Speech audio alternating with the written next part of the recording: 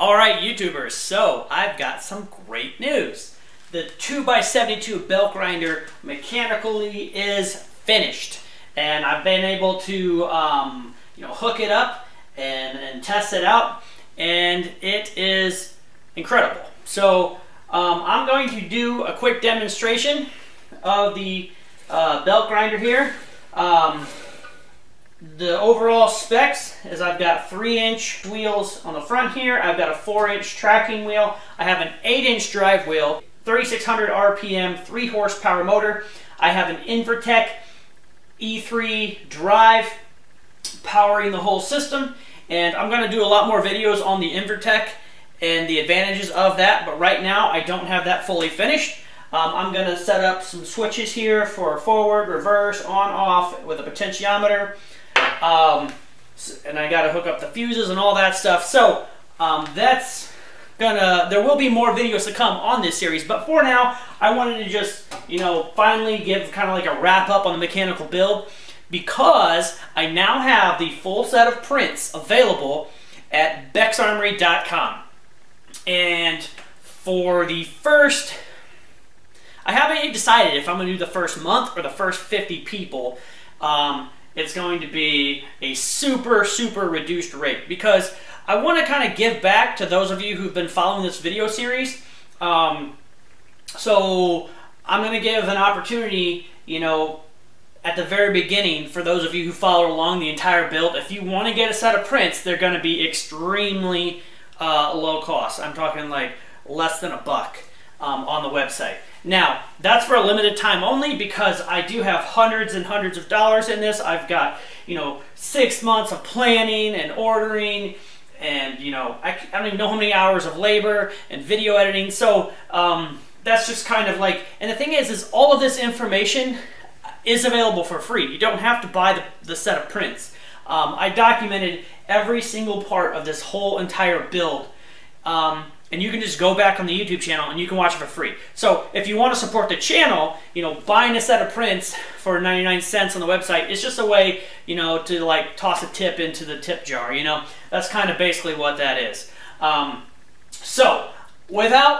going to stop talking now, and we're going to see how this thing performs. Because once I turn it on, it'll be hard to talk over it. So, important thing, always have your protective gear. And it's not that loud. You don't really need hearing protection, but for YouTube's sake, let's put it on. All right. So, first demonstration, we are going to balance this dime on the tool arm, which it's hard enough to get it balanced there. I'm going to balance this at 7,000 surface feet per minute. So I'm going to bring you in closer. We're going to balance this dime at 7,000 surface feet.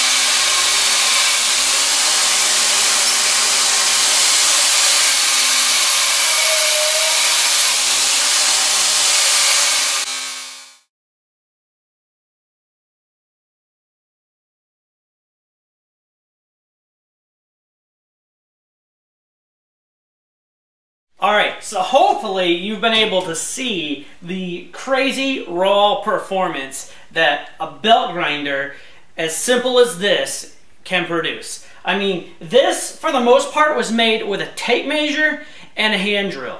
The thing about this design is it doesn't require perfection to have success. All right, you know, there's a lot of features that this doesn't have because you don't really need them. You know, and the whole goal with this build was to keep it simple, simple, simple, simple, because that allows the maximum number of people to build it and to get into this, you know, space of having a belt grinder, because it is one of the most useful tools, you know, in my entire shop. Before this, I had the Harbor Freight 4x36, I think, belt grinder, and I still have it over there. I use that thing all the time. If I was in the shop making anything, I was using that at least one time during the project. So having a good quality belt grinder is paramount. And the reason this is so easy to build is because basically you're using stock sizes, right? So you don't have to square things up. The actual sizes of the material is squaring everything up for you, all right? So, you know, the alignment is pretty easy because because of how it's designed, it pretty much, everything aligns itself. I don't even have crowned wheels. I have every single drive wheel, every single wheel, whether it's an idler or a drive wheel, is flat. None of them are coned, and you don't need to cone them unless, you know, that just compensates for bad assembly practices or bad machining practices. So if you make everything straight, you don't need coned wheels. You don't need coned wheels, especially a tracking wheel. So also, I have more than one set of holes in here because a lot of the wheels you buy are 2-inch wheels. I went with 3-inch wheels here on the front because I don't want to be roasting the bearings constantly, right? So the surface feet on, if you have a larger wheel, the surface of this can move faster with the RPMs actually going slower. And that doesn't make a lot of sense to a lot of people, but trust me, your bearings will last a lot longer if you have 3-inch wheels instead of 2-inch wheels. A lot of people, I don't know where you buy the 3-inch wheels. Someday I might make them and sell them on the website, but right now I've got too many projects to do that. So anyways, I'm going to wrap this up. If you would like a set of these prints, head over to Beck's on Read, a link to the download in the description of this video for that. If you have any questions, please put them in the comment section below.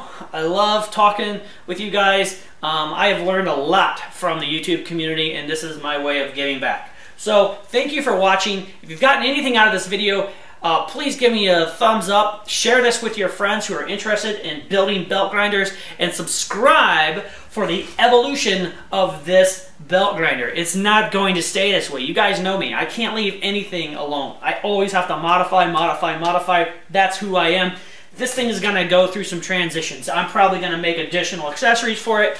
I'm going to explain the VFD and the motor in more depth, giving you links to where you can purchase that stuff. I'm going to show the wiring of the switches and all that stuff. So there's a lot more of this project to come. So to see that, subscribe, hit the notification bell so that you're notified of future video uploads. Thank you so much for watching. Have a great day.